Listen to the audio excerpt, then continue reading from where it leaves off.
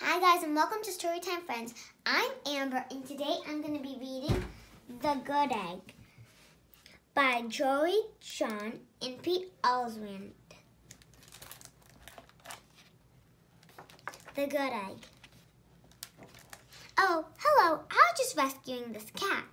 You know why? Because I'm a good egg. A very good egg. He's rescuing a cat. That's really nice. Looks like it's a kitty.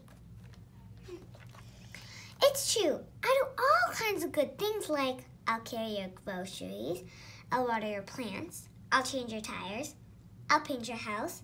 If you need any help whatsoever, I'm your egg.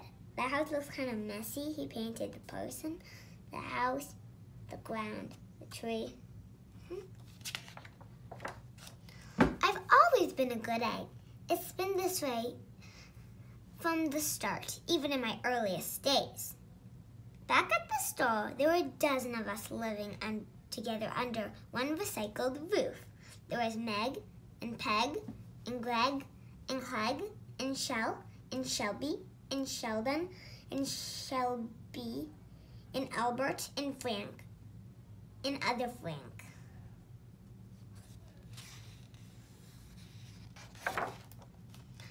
The other 11 eggs weren't on their best behavior. They weren't exactly good. They ignored their bedtime. They've only ate sugary cereal. Sugaros. They threw tantrums. They cried for no reasons. They broke their stuff on purpose. Why are they breaking that? Meanwhile, I tried to take charge. I tried to fix their bad behavior. I tried to keep the peace because I was a good egg. A very good egg. He's very nice. They shouldn't be painting on the walls, though, and spilling everything so he can clean it. Nobody seemed to care, though. Every night I was exhausted. My head felt scrambled. Sigh. He's taking a shower in the toilet.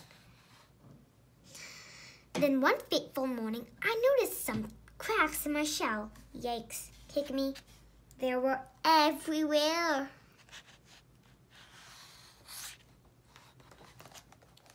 My doctor said it was from all the pressure I was putting on myself. The pressure of making sure everybody was as good as me. I was cracked up, literally. Something had to change. I'd had enough. Yolk. I told Meg and Peg and Greg and Clegg and Shell and Shelly and Sheldon and Shelby and Albert and Frank and other Frank that I was leaving. I can't be only good egg in a bad carton, I said. Blah, blah, blah, they replied. I left that night. I wandered from town to town. The hours became days, and the days became weeks. I lost track of time. I was alone. He drew all of his friends and walked. Out there on the road under the stars, I really tried to focus on myself and what I needed. I took walks. I read books. I floated in the rivers. I read in my journal. I found simple moments to be quiet.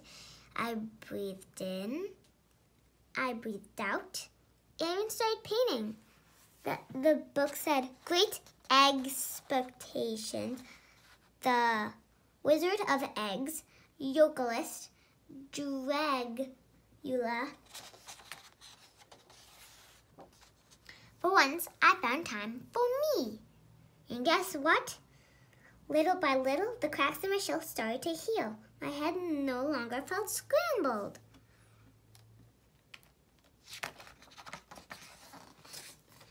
I started to feel like myself again. I don't think an egg can balance a bunch of rocks on its head.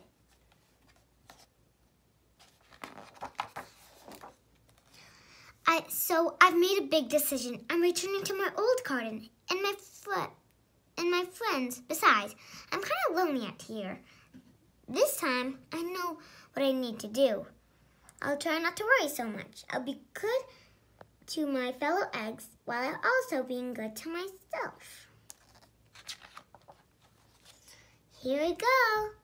Everybody missed me, and I missed them too. Welcome home. Hello, Meg. Howdy, Peg. Hey, Greg. Greetings, Clegg. What's up, Shell? Aloha, Shelly. Hey, yo, Sheldon. Hi, Shelby. Good day, Albert. What's happening, Frank? How'd you do, other Frank? Sure, every once in a while, somebody's still a bit bad, but it's not like before. Here's what I realized. The other eggs aren't perfect, and I don't have to be either. I'm okay with that. Looks like they're skating, roller skating, sledding, and going down the stairs. Yep, the old carton is back together. We're a solid dozen again. It's good to be home. And they're trying on each other. They do some underwear.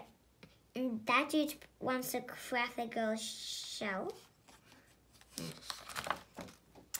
And that's the end of the book. I hope you like it. See you next time on Storytime, friends. Bye.